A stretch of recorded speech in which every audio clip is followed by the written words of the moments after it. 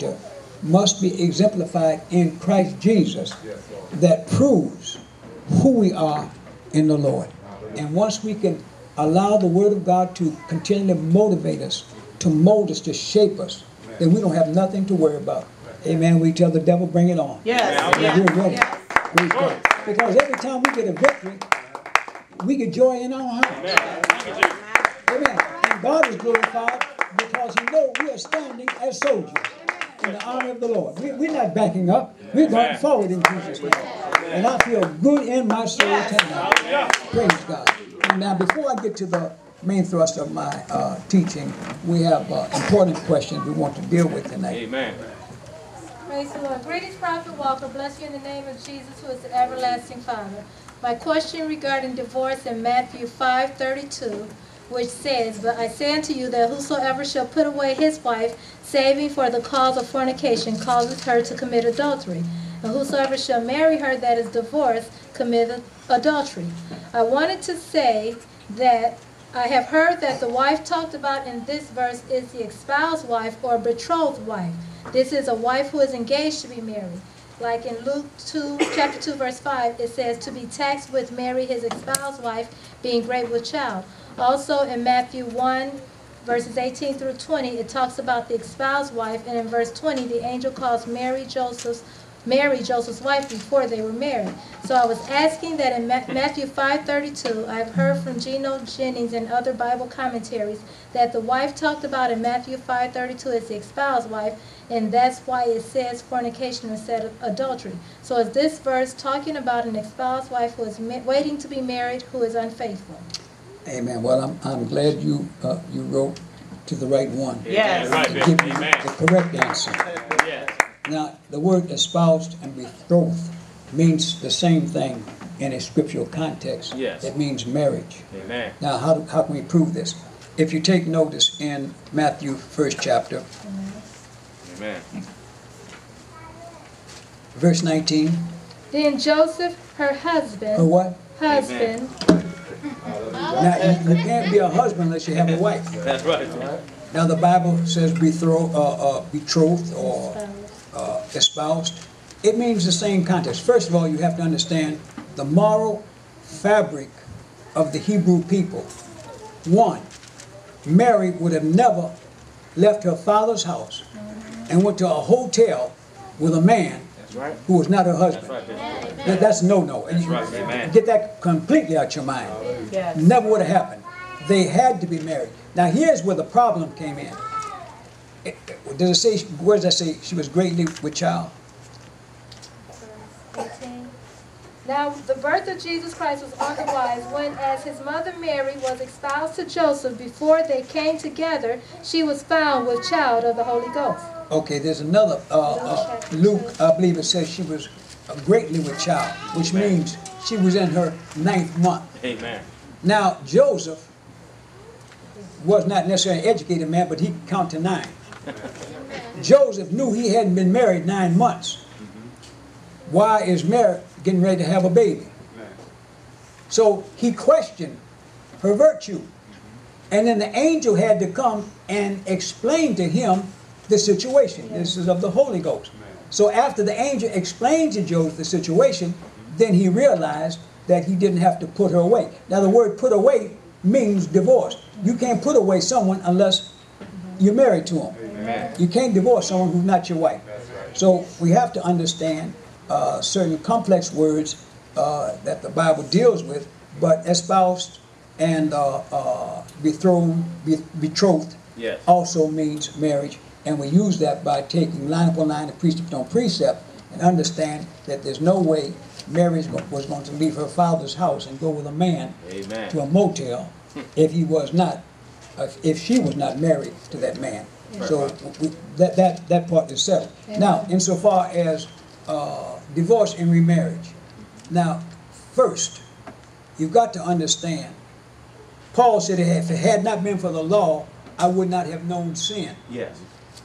If a person had never been baptized in Jesus' name, they could have been married 99 times.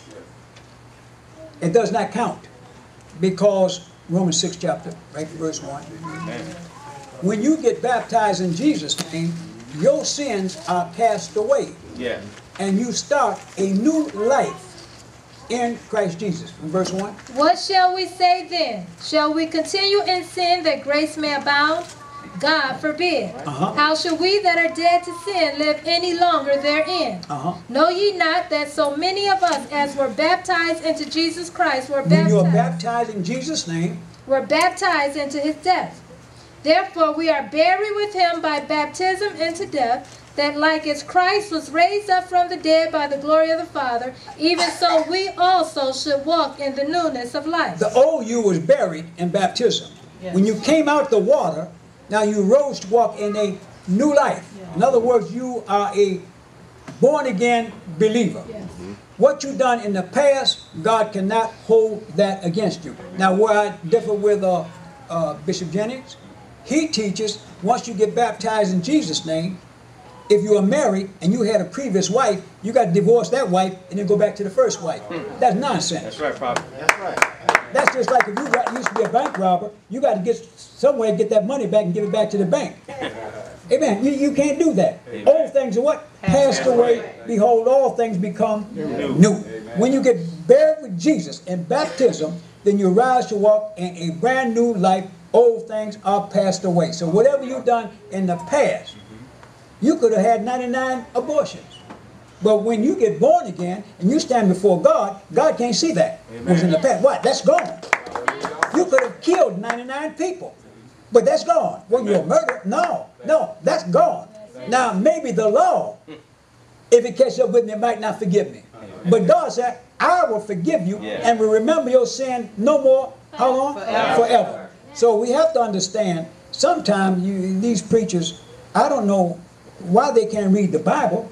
It looked like they're intelligent and they got intellect and good deliverance, but they don't have no common sense in dividing the word of truth. That's right, Prophet. If you can't put line upon line and precept on precept, you'll never be a preacher of the gospel.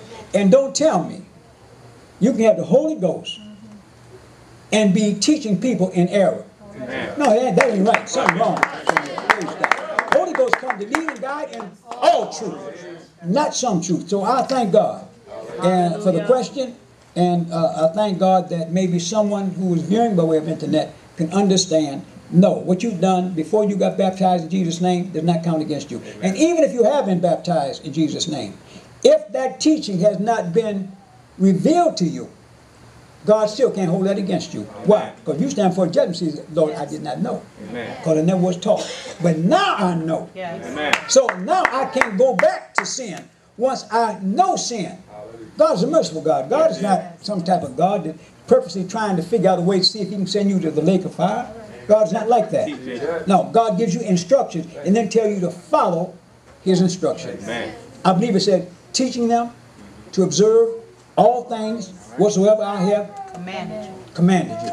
Amen. So when God teaches you something, now you got to apply what you've been taught in your life day by day. Amen. But don't worry about the past, because the past is gone. Amen. Don't even let the devil bring that up to you. Amen. Because the devil's a liar. And praise God, he ain't never told the truth nowhere. Praise God. So don't let the devil try to upset you and put no guilt trip on you for the past. Amen. Bishop said, the prophet in the Lord's house. So the past is gone, and you don't have to worry about the past no more. Amen. Just live today. Amen. Amen. And be ready to live tomorrow if tomorrow comes. Amen. Amen. All right. I think that's the last one. All right, now let's get right to our question. Right to our Bible class. I want to start out in John 14 chapter.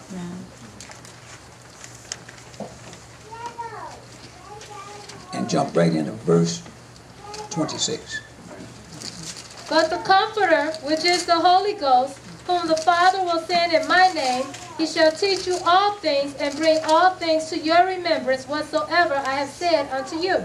Now here it says the Comforter, which is the Holy Ghost, whom the Father will send in my name. He shall teach you in all things and bring all things to your remembrance whatsoever I have said unto you.